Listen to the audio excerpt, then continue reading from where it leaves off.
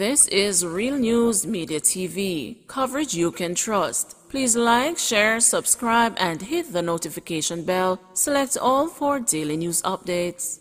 Good afternoon, my Real News Media TV family. Welcome back to the channel for another news update for October 15, 2023. And in the news this afternoon, massive fire at the shoes market in St. James. There was a massive fire at the shoes market in Montego Bay, St. James on Sunday morning. The blaze was noticed at just about 2 a.m. and the firefighters alerted. A number of shops with merchandise have been damaged extensively. Firefighters said they prevented the fire from spreading and up to 5 a.m. were working to bring it under control. Travel host no longer recommending crab circle after viral video. American travel host David Hoffman says he is no longer recommending the crab circle in Kingston as a destination for food, following the viral video of a vendor relieving herself at one of the stalls at the popular eatery. Hoffman operates the popular David's Been Here YouTube channel, which sees the host travel to different food spots across the world and engage in the local cuisine. He recently visited Jamaica and filmed an entire video series of eateries in the island, including Crab Circle, where he was served the crabs by the vendor at the center of the controversial incident, which resulted in the facility being shuttered by health authorities. Noting that he takes his recommendations seriously, Hoffman addressed the Crab Circle controversy in a recent video posted on his channel. At the moment, I am not recommending that destination. I hope they get the facilities they need for that place to be better, Hoffman, whose channel has more than 1.2 million subscribers, said. He added, however, let's not make the action of a few people ruin a destination. Kingston is beautiful, Jamaica is amazing, the food there will blow your mind. After closing Crab Circle, the health department commenced the sanitation work on the stalls at the facility located at National Hero Circle.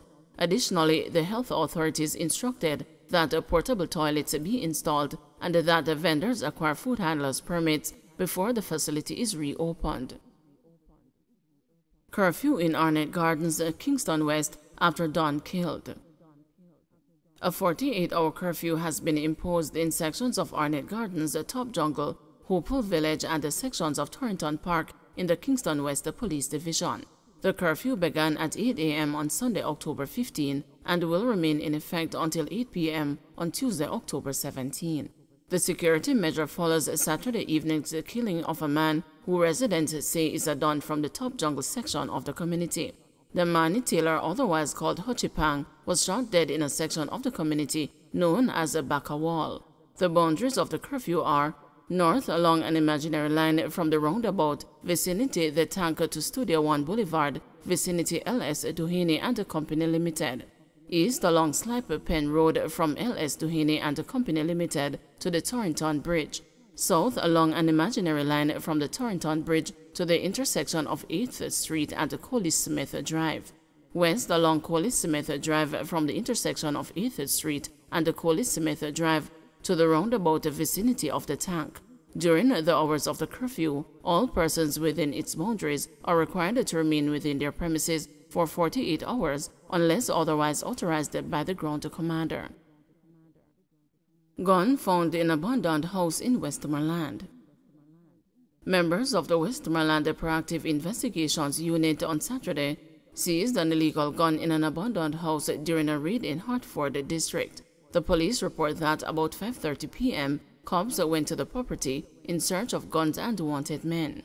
They said the .380 pistol containing an empty magazine was discovered in the one-room dwelling. No one was arrested in connection with the find. Investigations continue. Family and friends mourn soldier killed in 3-vehicle crash in St. Anne. Tribute continued to flow after a Jamaica Defense Force soldier died from injuries he sustained in a 3-vehicle bang-up along the Richmond Main Road in St. Anne on Friday. The deceased is 24-year-old Private Siobhan Allen of Standfast in Brownstown, St. Anne. Police reports are that about 9:35 p.m., Allen was driving his Toyota Fielder motor car along the Richmond Main Road heading towards the Prairie. On reaching in the vicinity of Plantation Smokehouse Restaurant, the soldier's vehicle and a Toyota Axia motor car which was heading in the same direction, collided with a motor truck laden with cement that was being driven in the opposite direction. All 3 drivers were taken to the hospital, where Allen succumbed to his injuries, and the other 2 drivers were admitted in stable conditions. The JDF, in a statement on Saturday afternoon, expressed the sadness at Allen's passing and offered condolences to his family, friends, and other loved ones. The Army said it will continue to support Allen's loved ones as they grieve his death. Meanwhile, social media users who remembered Allen expressed their condolences to his family. Relatives also expressed a shock at the soldier's passing. "Wake up, dog, tell me a joke this cuz," a relative wrote on Facebook. "SIP cuz, I'm really sad to know you leave like this," said another relative. "SIP bro, God youth, ambitious youth. Hurts to be writing about your passing, Jano," posted a man on Facebook. American businessman dies at a St. Anne hotel, cops await autopsy report. The St. Anne police are awaiting the results of a post-mortem examination to determine the cause of death of an American businessman at a hotel in Miami Bay near Otorius in the parish on Friday night. The deceased is 28-year-old Chase Bracken of Hicks Road, Zanesville in Ohio, United States. Reports are that Bracken's body was found in a pool of blood on the grounds of the hotel at about 9:55 p.m. on Friday. Moments before, the American was reportedly observed having a beer on the balcony of the hotel. Another guest reportedly went to make checks on Bracken and found him lying on the ground floor. An alarm was raised and the police were contacted. The body was moved to the morgue for a post-mortem examination to be conducted at a later date. The police are probing the development. Council calls for NSWMA leadership shake-up over garbage pile-up. 2 councillors in the St. Catherine Municipal Corporation are bemoaning the poor state of garbage collection across the parish, and one of them has called for a shake-up in the leadership of the National Solid Waste Management Authority. And though NSWMA Parish Manager for St. Catherine, Nigel Gooden, told Thursday's SCMC meeting that the current rainfall is delaying garbage collection efforts in the parish, it was not enough to soothe the discontent of the councillors regarding the issue. For People's National Party councillor for the Treadways Division, Sidney Rose, who chairs the SCMC's Health and Sanitation Committee, the current NSWMA Executive Director, Audley Gooden, must be removed over the garbage pile-up issues in the parish. "We are fully aware that the operational failure, which resulted in a backlog, is as a result of bad management," declared Rose. "Mr. Gordon simply cannot manage, and he must be replaced," he insisted. While councillor for the Waterford Division, the PNP's Finlay Douglas, did not go so far in making a similar call, he said his division was also affected by uncollected garbage. He claimed that more affluent communities have had their garbage collected properly, hence the residents there were not affected by the situation that is facing many areas.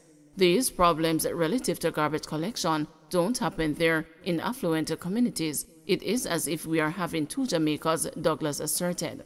Meanwhile, Gooden told the meeting that he was aware that there were 71 loads of uncollected garbage in the parish as at Thursday. He said the delay in collections was because of the constant rains throughout, which resulted in greater challenges even at the landfill. Gooden assured that the NSWMA is working to address those issues to ensure that the garbage situation is properly addressed. Don't forget to like, share, subscribe, and hit the notification bell. Select all for daily news updates.